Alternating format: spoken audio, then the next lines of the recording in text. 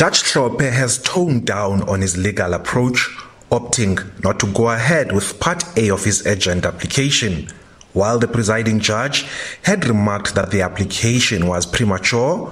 Hlophe's legal counsel says they've abandoned the application because the JSC will not recommend for Hlophe's suspension until the matter is ventilated in the courts. It is noted that the applicant has abandoned the relief set out in Part A of this application, and in the light of the disavowal of seeking a costs order by any of the respondents, all that is necessary is for me to note that the relief in Part A has been abandoned and withdrawn.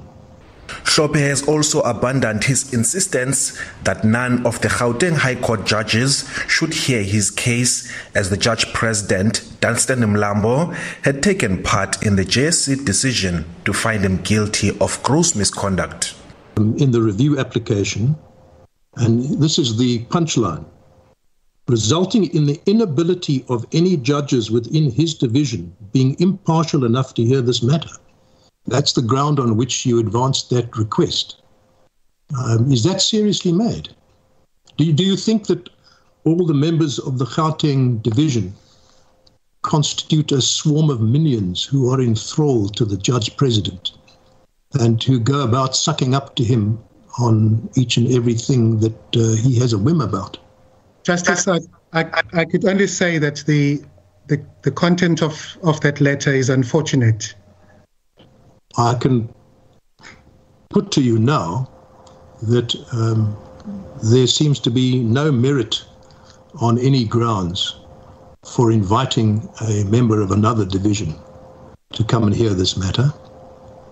It's the responsibility of this division to hear it.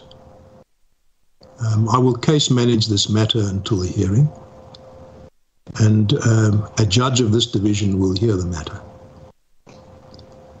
And I hope that will be the last we hear about it. Meanwhile, Hlophe's main application to review the JSC ruling is set to be heard at a date to be determined once the parties have exchanged papers and set a timetable. Lobby group Freedom Under Law has also asked to be joined in the case.